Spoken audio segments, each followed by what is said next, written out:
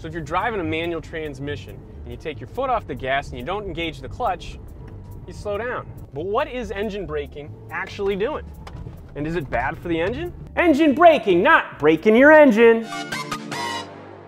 When you're driving a manual transmission and you take your foot off the gas without letting up on the clutch, you slow down. You can feel it. When you step on the pedal again, that power is right there when you want it. It's one of the main reasons people like driving manual transmissions so much. But what's going on in there when you engine brake? I mean, is that gonna damage something like the transmission or maybe the engine? What the heck is a Jake brake? We're getting to it. To understand either of those methods for slowing down, you gotta understand the engine a little bit. We've mentioned before that the engine's like an air pump. The more air it can pump, the more power it can make. Both gasoline engines and diesel engines work on similar four-stroke principles, but it's the differences between them that lets us engine brake in a gasoline engine while necessitating a special mechanism, the Jake brake, in diesel engines. First, let's talk about engine braking in a gasoline-powered manual transmission automobile. We're also going to watch what happens with the throttle as the cycle runs its course, and you'll find out why when we get to diesel in a second. The strokes are as follows. Intake. Throttle open, valves open, air and gas mix, fills the vacuum created by the piston. Compression. Valves close, piston moves up and the pressure builds. The power stroke. Piston's driven down by combustion, generating power. And finally, exhaust.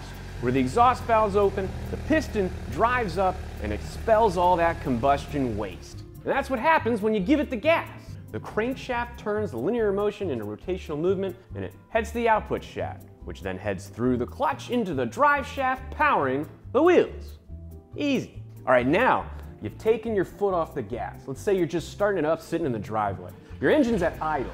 It's getting air and gas on a much smaller scale. Those pistons aren't moving fast, so they don't need that air quickly. The throttle isn't all the way open. The valves all still do their thing, but it's the limited amount of air from the throttle that requires less gas that keeps you at those low revs. All right, now you're cruising in a manual at 55 miles an hour and you let off the gas. You're gonna feel the car slow down, but the engine RPM will still closely approximate where they were when you're cruising with the gas. And that is because the wheels are now driving the engine. If you put the clutch in, the drive shaft and the engine disconnect, and the revs will drop.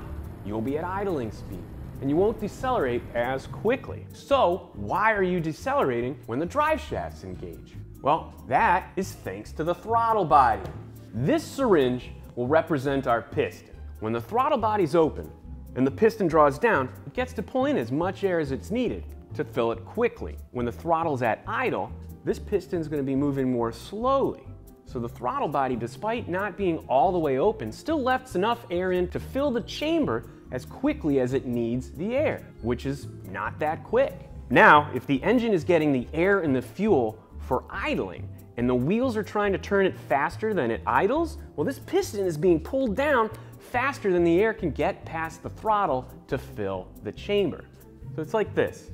The limited airflow is creating a slight vacuum that slows down the descent of the piston. Now, think of 4 or 6 of these vacuums happening every engine cycle. That's what's slowing down the car. That's engine braking. And remember that we're connected to the gearbox. So now I'm cruising, foot's off the gas. The engine's creating those tiny little vacuums, so it's slowing down. Now, if I downshift, I've just increased how many of those tiny little vacuums happen each second per revolution of the engine. And that's why engine braking slows you down. I've also increased the availability of torque. That's crazy. So is it bad for the engine to use the engine to decelerate? I'll tell you, if you subscribe to Donut. I'll wait. All right.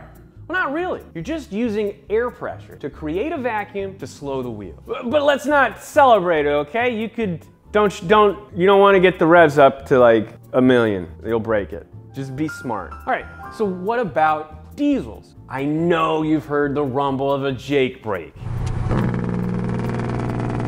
If you think this sounds pretty cool, wait until we get into what's making that sound. Engine braking is a great way to help out your actual brakes, the one down by the wheels. But a diesel engine on its own can't engine brake. It's crazy, right? While gasoline engines are more like an air pump, we're letting more air in, gets you more power, diesel engines rely more on the energy potential in diesel fuel than the amount of the air coming in. Yeah, turbos help you get more air in for those high compression engines, but diesel engines don't have throttle bodies. They don't. So the engine braking we use in our cars won't work on them big trucks. Letting off the gas won't create those tiny vacuums in a diesel engine the way it does in a gasoline engine. And it wasn't long before people began realizing that the heavy loads that diesel engines can inherently haul would really benefit from a supplemental braking system that could help to do most of the stopping work. Think about it. Some tractor trailers are 73,000 pounds. That's a lot of inertia. If you think about diesel, you're gonna think of Big Daddy Rudolph Diesel, who patented the very efficient torque-generating engine cycle, and probably one other dude as well. Plessy Lyle Cummins of Cummins Diesel. Yes, he's largely responsible for the advancement and mainstreaming of diesel engines, but Plessy Cummins also patented the diesel engine braking system that we know as a Jake brake. Like James told you in the Up to Speed on Cummins, in order to prove how efficient diesel engines were, Plessy got a team together to drive a diesel-powered truck from New York to Los Angeles in an attempt to set a new truck speed record across this great continent. Things were going great until their descent of the Cajon Pass into San Bernardino, California. They're heading down a long, steep gravel road, and they kept burning out the brakes. See, brakes stop a vehicle by turning movement energy into heat energy, and if they get too hot, they got nowhere to put that movement energy, and the brakes fail. But we'll demonstrate that in another video. Do truck runway ramps work? Myth busted. We're dead. Do they not work?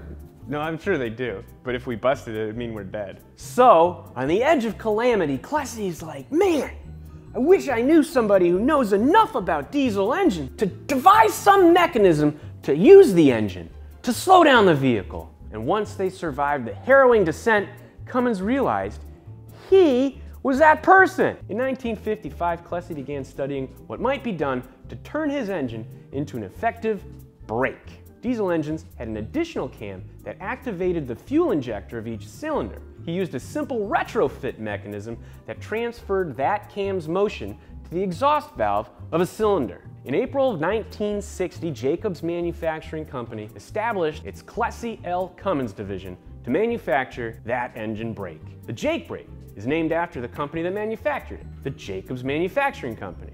Thanks, Jacobs! Okay, but here's how it works. We briefly said that traditional brakes turn movement energy into heat energy, and in a way, the Jake brake does that too.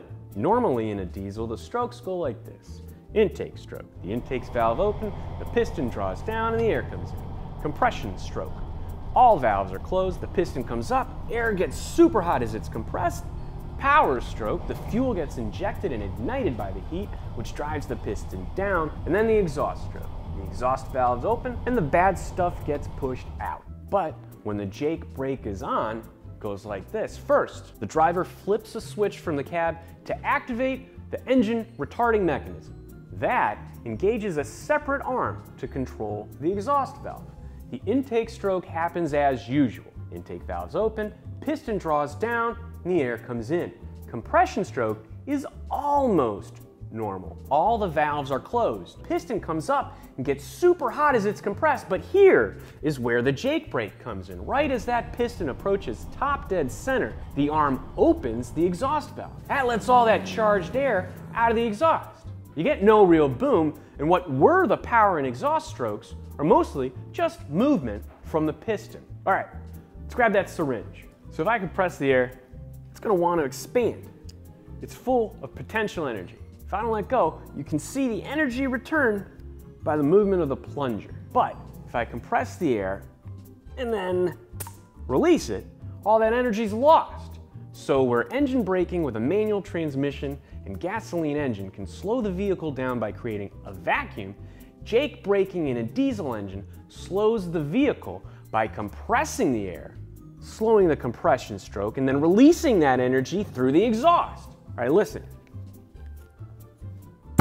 Hear that pop? Well, this is 20 milliliters. Imagine this was an inline-4, 6-liter diesel engine. That means each of these would be almost 1.5 liters, and that's a lot of Fago. That's why it's got such a big pop, and that is why a Jake brake sounds like this. So gasoline engine braking is like you're pulling on the pistons to slow them down, whereas diesel engine braking, Jake braking, is like pushing on the pistons to slow them down. That's the difference. Engine braking, not breaking your engine. Like the video and subscribe to Donut for more great ones. What? I'm wearing a different shirt. That's because I got it from Bombfell. What's Bombfell, you ask? Bombfell is an easier way for men to get better clothes. Fully personalized, and every piece hand-picked. Stylist is going to email you with his or her selections, after which you get 48 hours to make any changes or cancel them all together. You're in total control. My stylist got me this sweet green shirt to match my eyes. All right, look, I recently had a kid. I got no time to go shopping. Hey, I can't tell you the last time I slept. Bombfell's so easy, they do it all for you. Then when you get your clothes, you got 7 days to tell them what you want to keep and you can send the rest back. They call it keep more, get more. In each shipment, the more you keep, the more you save. Keep 4 or more, you get 20% off. Keep 3 or more, get 15% off. Keep 2 or more, you get 10% off. It's completely flexible. Look, you can receive the clothes when you want, and you can pause it or cancel it anytime. So you can sign up for somebody else who you think needs help with their style, like me. I don't know what the heck to get. Seriously, look at this stuff. I look like a college professor. So if you go to bombfell.com/sciencegarage, you get $25 off your first purchase. That's bombfell.com/sciencegarage. Bombfell, open and clothes. Subscribe to Donut by clicking this yellow button. Like the video, check out this cool Up to Speed where James yells about a car. Go check out our new show Prestado. It's in Spanish, but it's for everybody. You nerds watch anime all the time, you can read subtitles. Follow us on Twitter and Instagram @DonutMedia. You can follow me @BidsBardo. Don't tell my wife how many syringes I own.